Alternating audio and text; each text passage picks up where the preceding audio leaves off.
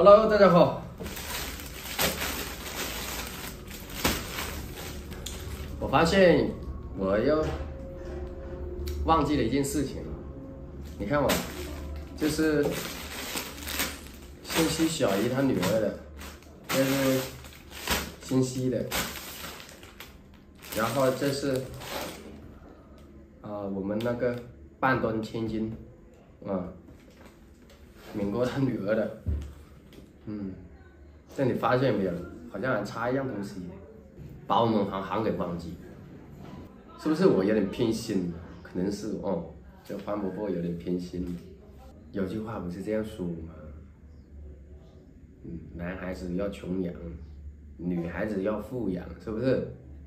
女孩子嘛，你要对她好一点。咱们的小千金们呢，多疼一些啊。男孩子嘛，男子汉大丈夫，顶天立地的。你给他宠的太多了，宠太好了，那以后怎么独立？是不是？反正现在要买来不及了。然后本来想过去的，刚好前几天扭到脚，开不了车。然后亲戚小姨呢，他们又刚好回去老家过五一过2-3天他们才过来。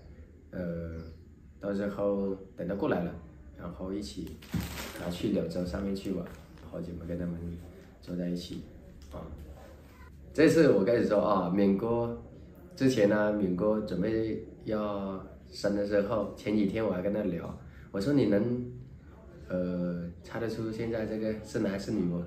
他说不知道。我说要是个女的就好，他也说是想要个女孩子。他说老婆也希望是个女孩子要个千金。真的太好了，这个果真生的就是一个千金这样的家庭完美1、2、3都是女孩子的衣服，男孩子都没买。看来我们是比较喜欢小千金们的，没办法小千金们需要多疼一些好了，感谢家人们收看过几天等那个亲戚小姨他们过来了，我们再过去跟他们会合吧。好久没跟他们一起相聚了感谢大家的收看，下期视频再见，拜拜。